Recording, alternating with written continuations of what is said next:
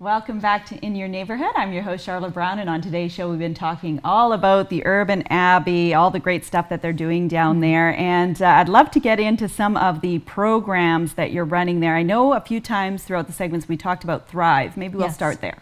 Okay, yes. Thrive is I would call it a recovery-oriented learning environment. And if you think about a self-help environment, I like to call it that because the initials are she. It's a self-help environment for women who are in recovery from pretty much complexity and chronicity in drug addiction, correlated often to mental health, correlated sometimes to brain trauma, correlated occasionally to criminality. So how can we create a setting that would have long-term life transformation, not simply recovery from addiction, but how could we see a life renewed, reinstituted?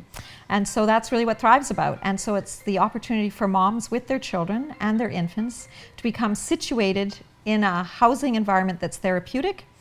They can be there for a year and a half, and then we follow up with them for 3 years. And this addresses everything from parenting, addiction recovery, education, how are they doing with their social base?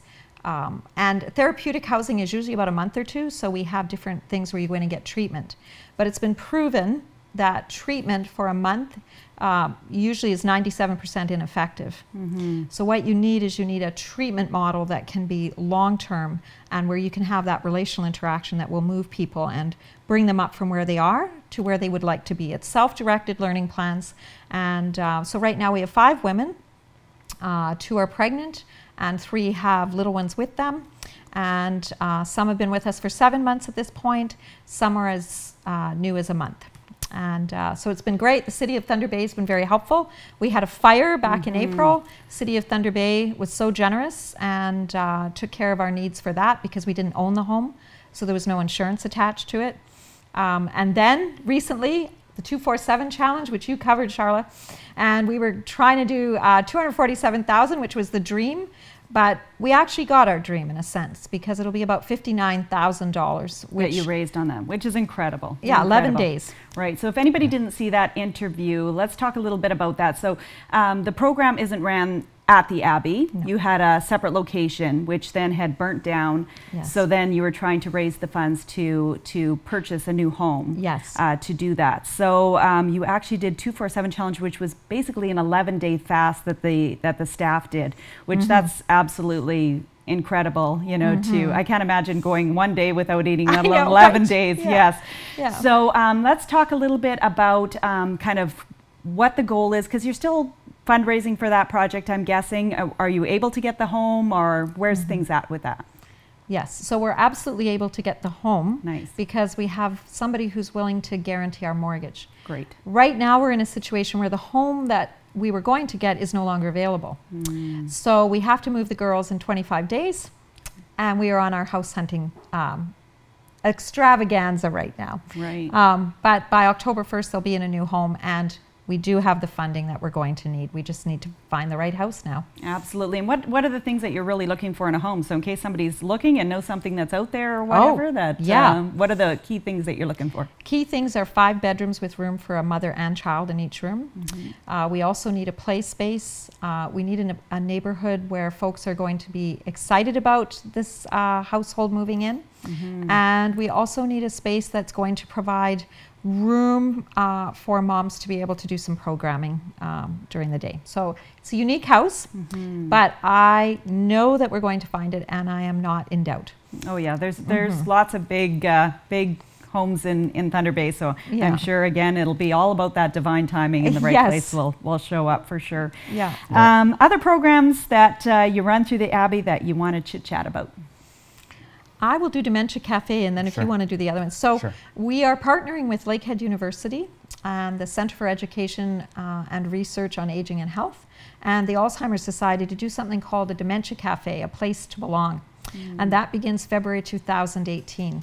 And it's a wonderful program imagined by Dr. Elaine Wiersma, and I'm going to be accompanying her on this journey, where I believe we have over 2,400 individuals who are diagnosed with dementia and their care partners, but just 2,400 individuals in the city of Thunder Bay who have this diagnosis, which makes it sometimes difficult for them to be in public spaces to enjoy, say, a cafe, to enjoy a meal out. And so once our cafe, which Scotland's going to speak about, is completed, every Sunday afternoon, they're going to have a couple of hours that are just dedicated to them and their care partners to come in and just be naturalized in a normal setting where they can actually enjoy something that they would have just normally done throughout their life. So it's going to be a wonderful project, and I'm really excited about doing it. Beautiful, love it. So tell me about the cafe, Scotland. Oh yes, okay, so we are converting, in the middle of converting the former ladies' tea parlor in the Urban Abbey into a high-end cafe. And so we have ordered in and finally got our made-in-Italy espresso machine. We have ordered a reversible dough sheeter so that Angela, our chef, can make in-house croissants and specialty pastries and baking. And we're also going to be having a melted chocolate on tap machine where you can get light or dark chocolate poured into your little steamer of milk when you get your drinks made, so that you can actually have like melted hot chocolates and mochas and those kinds of things. What's the name of this cafe, Scott? Yeah, so it's called The Habit. And there's a little play on words. A little bit.